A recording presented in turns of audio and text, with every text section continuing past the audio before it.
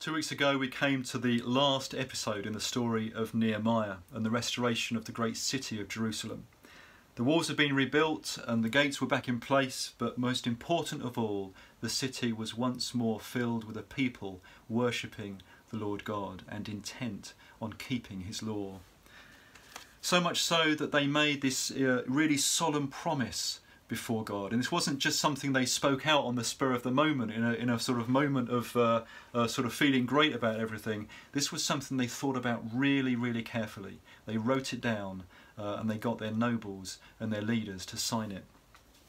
In Nehemiah 10 verse 29 we read this: "All these now join their fellow Israelites and nobles and bind themselves with a curse and an oath to follow the law of the Lord." They'd come to realise, I guess the exile had taught them that there were consequences for not following the ways of the Lord. That to not follow the way of the Lord was to call down a curse upon yourself, really. But to follow his ways was a great blessing. But sadly, 100 years later, we come to the prophet Malachi, the very last prophet in the Old Testament. And his message to the people of Israel was once again a stinging rebuke to a people that had lost their way and lost their heart for the Lord. The essence of this message is that all the good promises made by the people had been undone. Their awful time in exile had taught them nothing. Their memories were just too short. The people of Israel were once again as rebellious as they had ever been, despite God's faithfulness and love and mercy poured out upon them and poured out upon them. But the final verse of Malachi, as many of these Old Testament prophecies do, comes with a message of hope, reminding the people of Israel that God hasn't finished with them yet, that he has a plan. The very last words of the Old Testament, Malachi 4 verses 5 and 6, the prophet declares, "See, I will send you the prophet Elijah before that great and dreadful day of the Lord comes. He will turn the hearts of the fathers to their children and the hearts of the children to their fathers, or else I will come and strike the land with a curse." This is a prophecy that God will send another prophet, that another prophet will come in his timing. And this wouldn't be the prophet Elijah brought back to life, but it will be a prophet like Elijah. This will be a really special prophet because he will be a forerunner for the one to come soon after him, God himself, the Messiah. And so 400 years after Malachi wrote these words down, we find an old priest serving in the temple in Jerusalem, and his name is Zechariah. And Zechariah was from the Bible tells us was from the priestly family of Abijah, and in those days the priesthood was divided into 24 divisions, and for the big sort of festivals, the Feast of Tabernacles and the Passover, all of these priestly divisions would come to Jerusalem and serve together. But for the rest of the year, each division would serve in the temple for 2 separate weeks. And so here we are, it's Zechariah's turn, the turn of the household, the family, the division of Abijah. There were many things, many tasks to be done by these priests in the temple and around Jerusalem for the ongoing worship of the Lord God. And many of these tasks were quite mundane and quite ordinary, but a few were incredibly special and incredibly privileged. And some of these were so special that a priest was only allowed to do them once in his whole lifetime. And it wasn't as if you kind of worked down the list so you knew when your turn would come. Each time this ceremony took place, the priest to carry it out was chosen by lot. So you could go for years and years without your name coming up, or you could be a fairly new priest and suddenly there you are, your time has come. One of the rarest honours was to be chosen to enter the holy place and pour the precious incense on the burning coals on the altar of incense. And this would take place twice a day, once during the morning sacrifice and once in the time of the evening sacrifice. Now, this holy place wasn't the kind of place that you could just go to whenever you wanted to. You couldn't just sort of show your mates around it. This was a place holy to the Lord. And just beyond the holy place lay the Holy of Holies, where only the high priest was allowed to go, and that just once each year. The Bible tells us that Zechariah had never been chosen to burn the incense in the holy place. And as he got older, presumably he must have wondered if his time would ever come. I wondered perhaps if he'd sort of given up, his name ever coming up in the lot as other younger priests came forward. And all his friends, all his compatriots, presumably had had their turn. He must have been one of the oldest priests who had yet to burn the incense. But today, his name is called. Zechariah, the lot has fallen to you for the incense. Come, prepare yourself. Wow, this is his moment. Wait till he tells Elizabeth when he gets back home to the hill country that this was his time at last. He got to enter the holy place and pour out the incense on the hot coals and see it rise up to the Lord God. A picture of the prayers of the nation, the prayers of the worshippers outside in the temple courts, rising up a fragrant offering. I wonder if he was perhaps a bit nervous. Suddenly, you know, the spotlight was on him. He'd been chosen. If it had been me, I think I'd have gone a bit sort of shaky, a bit worried that I might do something silly like slip as I was carrying the incense into the holy place and spill some of this precious ointment. But anyway, the time comes and Zechariah makes his way through the worshippers who were praying fervently in the temple courts and slips through the heavy curtain to the relative quietness beyond. To his left would be the table of showbread, and on his right would be the lampstand lighting up this holy, holy place. And in front of him was the glowing altar of incense, its hot coals waiting to consume the precious incense.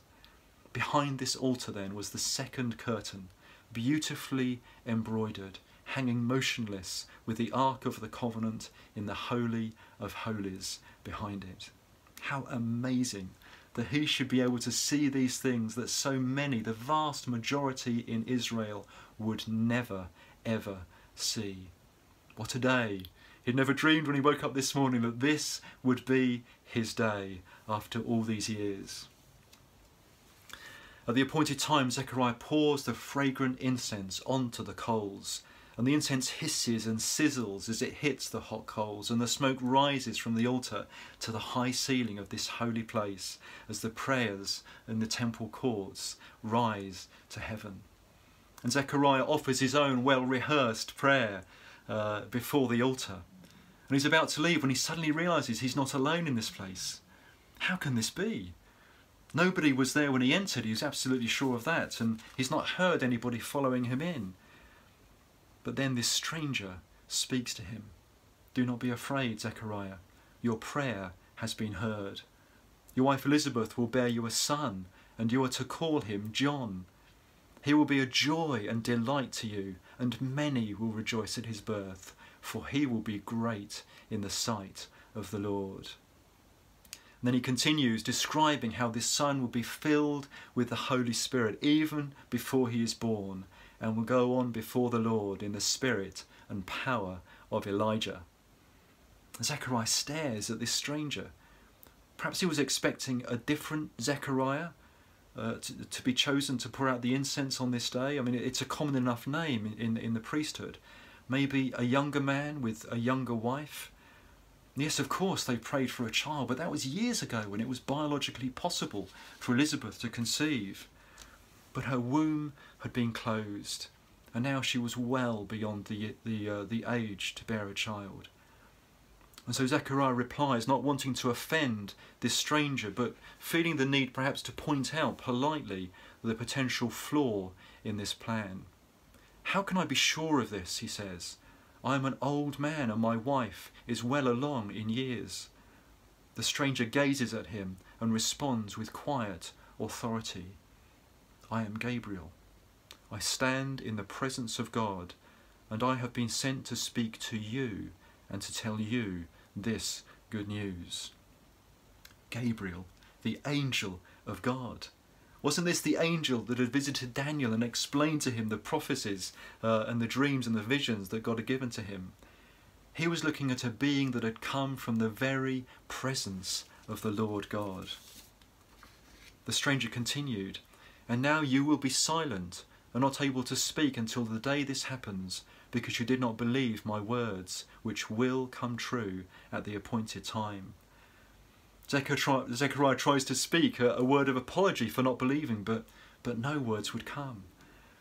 And he suddenly realises it's gone very quiet in the temple courts outside. The prayers are waiting for him to come out and proclaim over them the blessing of Aaron. This blessing: "The Lord bless you and keep you. The Lord make his face to shine upon you and be gracious to you. The Lord turn his face toward you and give you peace." But dear Zechariah had something so much more exciting to speak out, to declare to the people today. If only he could speak. The angel, this Gabriel, had told him that he and Elizabeth were going to have a son, that his name was to be called John, meaning God is gracious. He would go before the Lord in the spirit and power of Elijah, to turn the hearts of the parents to their children and the disobedient to the wisdom of the righteous. Echoes here of those beautiful last two verses in Malachi. Could his son, could Zechariah's son, be the prophet who would herald the coming of the Messiah? God had indeed heard their prayers of years before. He was answering it his way, in his timing, and giving them so much more than they could ever have hoped for. Dear Zechariah needed to get back to Elizabeth, his dear wife now, and tell her, somehow communicate to her this amazing good news. What an amazing story. What a day for Zechariah. What a day for humankind. The wheels had begun to turn. The Messiah was on his way. The Lord God was coming to save his people. There are two things I love about this story. The first is that God heard the prayer of Zechariah and Elizabeth. The feeling I get from this story is that Zechariah, from sort of Zechariah's response to what the angel said, was that he and Elizabeth had probably stopped praying that prayer years before. It wasn't as if this was a current prayer that when the angel came along and said, "I've heard your prayers," "Oh great, let's go for it." This was a prayer from maybe years before. Maybe, doubtless, something that they had prayed earnestly about in the past, when it might have seemed possible that Elizabeth would conceive. But those days had long gone, and with them the prayers had become fainter and less hopeful, until they'd probably just completely stopped altogether, until it was now more a kind of a thing of regret, or perhaps a vain wish. But God had heard their prayer. It gives me hope, these words, "God has heard your prayer," for the many things that we have prayed for and have yet to see come to fruition. God hears all our prayers. They matter to him. Prayer is so much a part of this story because at the heart of it is this altar of incense, symbolic of the prayers of the people of God. I love this picture of the incense hissing and sizzling on the hot coals and then rising as a beautiful aroma to heaven. To me, this is like the prayers of God's people, facing the heat of challenge and trials and temptations, and bringing our needs and our desires to God. And these prayers kind of hitting the hot coals of challenge and trial and need, and rising like a beautiful fragrance to God. There was a very special recipe, formula for this incense that was used in the temple worship in the holy place. And in a sense, there is a very particular, wonderful recipe for our prayers, our incense, if you like, modelled on the beautiful prayer that Jesus taught his disciples. It begins, "Our Father in heaven, hallowed be your name, your kingdom come." A prayer that many of us are so very familiar with, and a model of praying, really, that we can learn from it. But I also love, quite apart from this thing of the general prayers, if you like, the prayers for a nation, going up to God. I love that Gabriel encourages Zechariah that his prayer has been heard. His little personal prayer, not just these big sort of prayers for a nation and for a people. Zechariah and Elizabeth laying before God the desire that they both had to have a child. God hears our prayer.